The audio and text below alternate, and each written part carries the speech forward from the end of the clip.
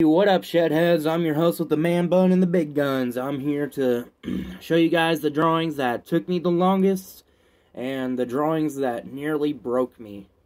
Talking like made me want to quit art. Broke me. Jesus.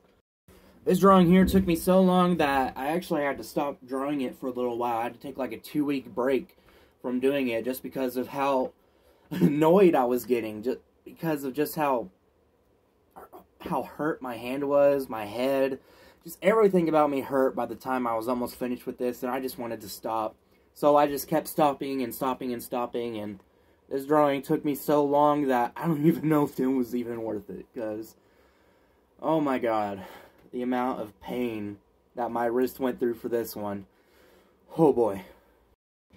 This drawing right here actually took me so long, I had to draw it days in advance for Inktober. This was for day 15, Outpost for 2020's Inktober. And I spent so long in this that I had to draw it like 3 days in advance just because of how long it took me to draw. But this was a Outpost for Inktober 2020. I think it looks pretty good, but oh my god, did I want to stop drawing after this. And the thing is, afterwards, I still had to make a drawing every single day. So in addition to this piece, I had to keep on drawing for the next days on top of that. And just because I haven't done it yet because I was working on this piece first before I did the one for day 14. This next piece, oh my gosh, I hate how this one turned out because I spent 12 hours on this piece in 2 sessions. One was like 10 hours, one was 2 hours. And I spent a really long time, 12 full hours on this. And oh my god, I do not like how the composition looks at all. You can barely tell what it is, but holy crap, did I put some time into this one. This sketchbook probably has around 200 or 300 hours alone put into it. Oh my gosh. If I were to consecutively fill this sketchbook with the drawings that are in it, I would probably die. Because, oh my god, these took me forever to do. Yeah, I think this one took 12 hours. I think this is Starscream, if I'm not mistaken. I think this is Starscream from Transformers. And this was all in one session. This was a full 12-hour session. And it looks terrible. I don't know why I put that much black into it. I should not have done that at all. That was a big mistake on my part, but I just kept wanting to fill in more and more details, but obviously sometimes that doesn't always work out in your favor. This one I hate because I got the proportions all wrong, and I hate that I did that. I don't even know who this is anymore. I don't remember, but this is some sort of Transformer that I spent how much time? I think it was 15 hours. Yeah, 15 hours for this one. And I hate how this one turned out. You could barely even tell where his face is or how it's proportionate to the rest of his body. It just doesn't look very good at all. It's the more I tried to fill the sketchbook out, the more I told myself, I gotta put in more detail, I gotta do more, I gotta up my game up. Now I'm starting to look back and think, maybe I shouldn't have upped my game up that much, because, oh boy, did I burn myself out with this sketchbook. I put so much work into the sketchbook alone that, honestly, I should just stop drawing at this point, because, oh boy, my hands started to hurt by the time I was almost finished. I was like, why am I even doing this at this point?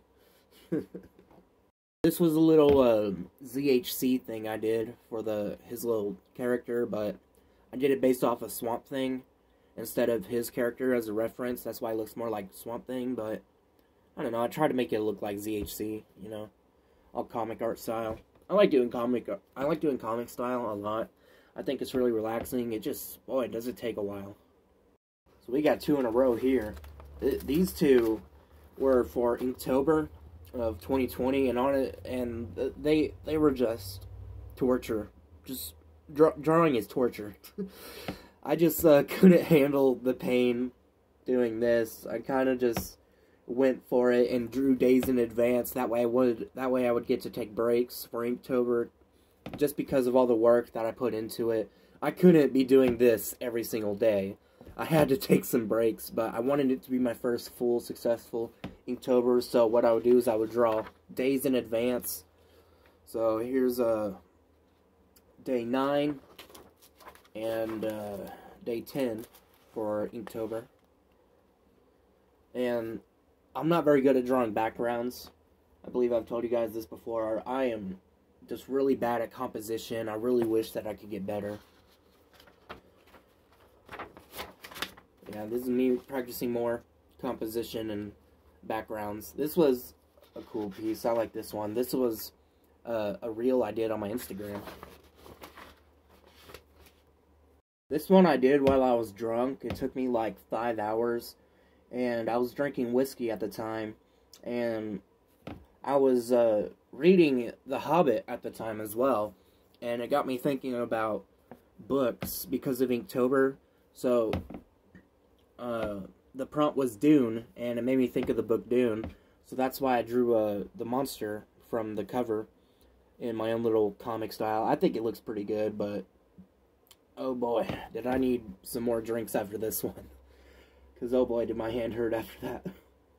These were the drawings that completely broke me. Both my spirit and my, well, not bones, but spirit. Drawings were so hard to make, and sometimes when I finish a project like this, I wonder why I'm doing it, if I'm not doing it for money, but, you know, any real artist would know that you don't do it for the money. Well, really it's up to you what you do it for. As long as it's not for the money. Sometimes I'll get all up in my own head, and I'll just completely overdo it when it comes to a project, and sometimes that's not for my benefit. Most of the time it's not for my benefit. Looking forward, when I'm watching this video in the future, I want future me to know to take breaks. Just take breaks, dude. Stop drawing 12 hours at a time, 6 hours at a time, 13 hours at a time. Just take a break, dude. Take a couple days off every now and then. Come on. Thank you guys for watching. Hope you guys are having a beautiful day. Stay safe, stay sober, Red Rover, and I'll see you guys later. Thank you guys for tuning in the Shed Show, and that's not my outro anymore. See ya.